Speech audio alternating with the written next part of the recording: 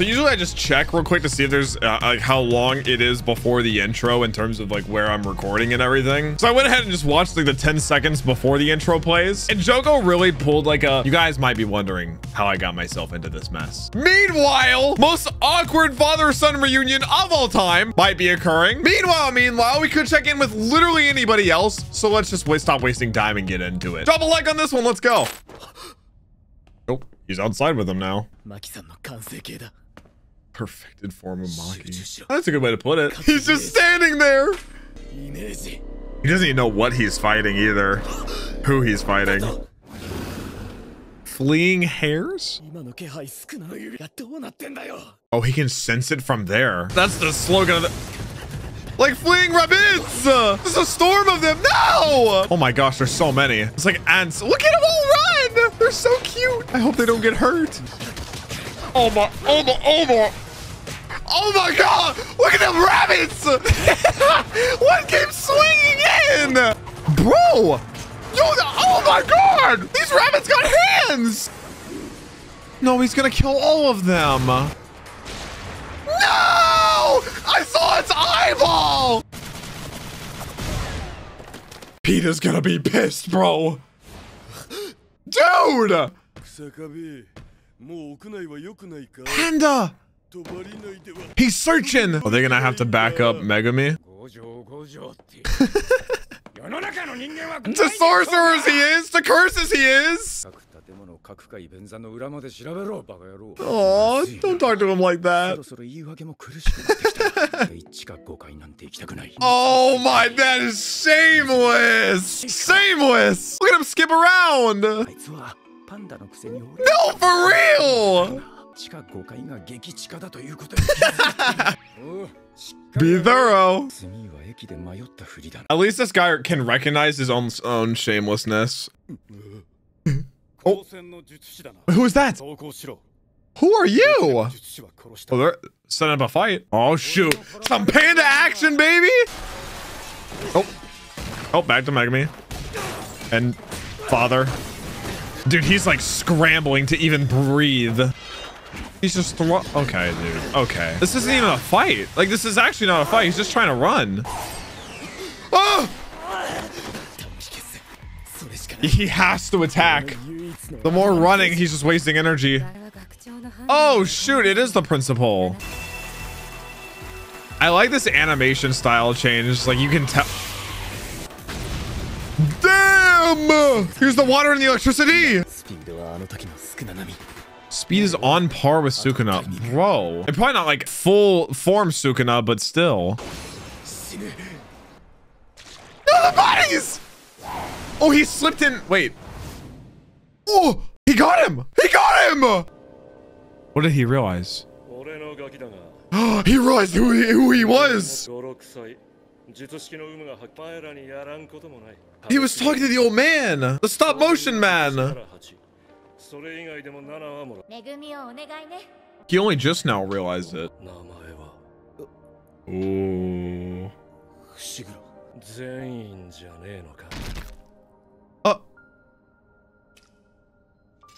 What?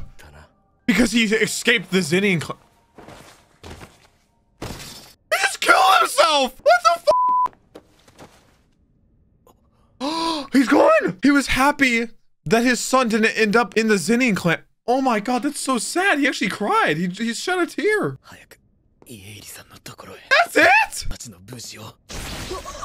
Oh, come the f on, man. Oh my god, this stupid butcher. Dude, this shameless third party behind the back backstab is so lame. Those are the two girls. Wait, what? They're alive? Oh, this is a flashback. I see. So was this a whole group trying to get Geto back? So they're not even directly working for like Geto or anything. Well, I guess they were. I was about to say he's a panda. He's trying to elongate how long they're just standing there. Dude, this soundtrack goes so hard. Oh, wait, what? What just happened? What is going on in Shibuya? Oh. Oh my god, I forgot about Jogo. I'm guessing it's not going well. Oh, Jogo. You got this, baby. Come on. Oh my God. It's not even close, is it? Can he do anything against him? Oh my gosh. He's just being thrown around like a toy, man. He wanted this. He wanted to resurrect Sukuna. 8 or 9. He's the equivalent of 8 or 9. He gave him 10 and he already had 4 or 5. I mean, like, dog, what do you think would happen? He knew he would lose. Yeah. Oh my gosh. He's surfing on magma. Oh my gosh, man. It's so much to look at. Brother! Dog, he's a demon! This is so insane. To this extent, he's on another planet, solar system, universe, existence. This is it, dude. Jogo's gonna die. Oh my gosh. His mouth is gone. With all due respect, guys, there's like a nuke going off right now. Bunch of elephants tap dancing. Yeah, for real. Oh my gosh. It is Jogo. He's skating. Lunar Panda! Oh my God, they have to listen to him. They actually have to. Not Panda! Not Panda! Oh, he's so demented! Run!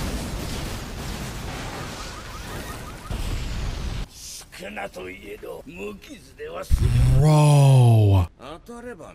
He's just sitting there! Why doesn't he? Yeah. Oh, well, that's fair. But not even trying. He's gonna leave him alive? Oh my. What was the square? What? You can just spawn flames?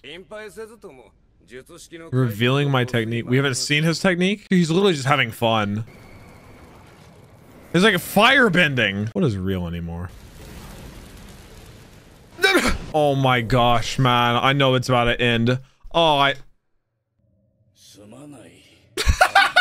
he already dead?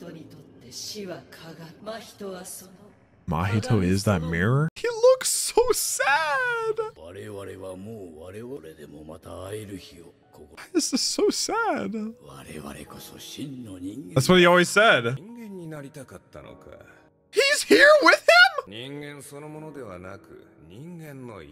He just gets it. What's the difference?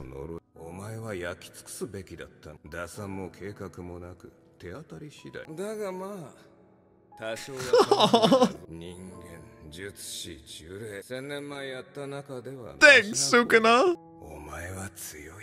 That's a strong praise, man. Probably the strongest to Jogo, too. The king would say that to you. Damn. He's already gone.